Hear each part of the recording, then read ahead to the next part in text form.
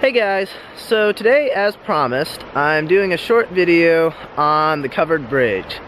So a little bit about the history of it. It was originally built either in or around 1919, so almost 100 years ago.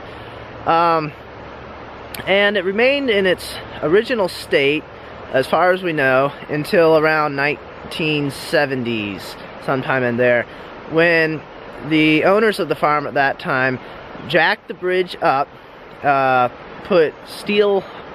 poured concrete pilings, and then they put 4 steel I-beams underneath the bridge to support it.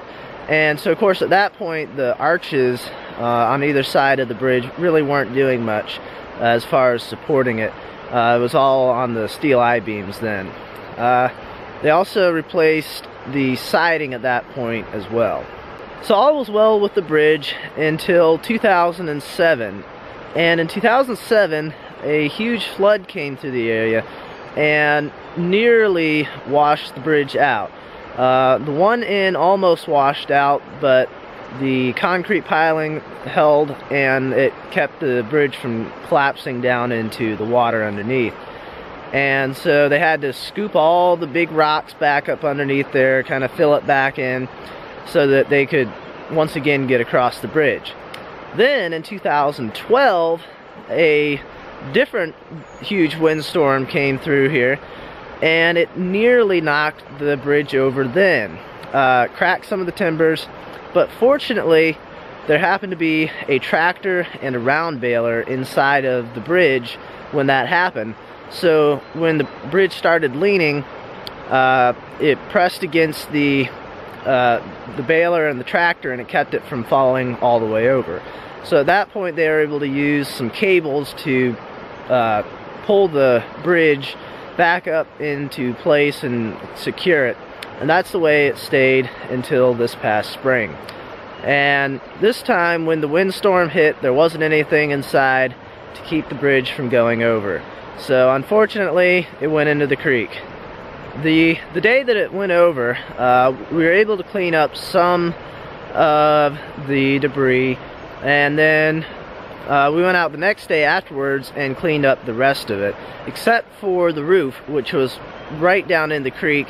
And we really didn't feel like going swimming on it that day. It was kind of cold out, so we waited until a bit warmer day and then went wading in the creek, and were able to get the rest of that cleaned out. And also we're planning on taking the arch beams off from the bridge, because they aren't doing anything right at the moment, and we want to try and keep them out of the weather and keep them in good condition. Eventually we would like to rebuild the bridge. It's part of the farm. I mean, it's been part of the farm for almost 100 years, and it's kind of missing something down here without it going across the creek. So it's definitely something I would like to get rebuilt.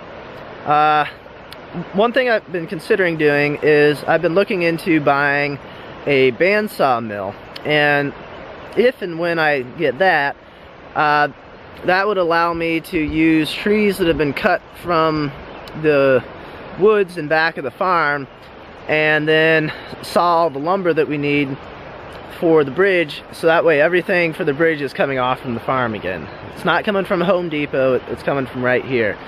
And so I think that'd be kind of cool. But it's not going to be something that gets done immediately.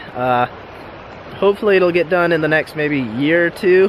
It'd be kind of cool if it could be done by 2019, because that would be the 100th anniversary of the original bridge.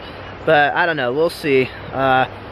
We'll do our best to get it done as soon as possible, but there are other things to be done that are more important than that. So that's about all there is on the bridge. I appreciate you guys watching, and I will see you guys next time.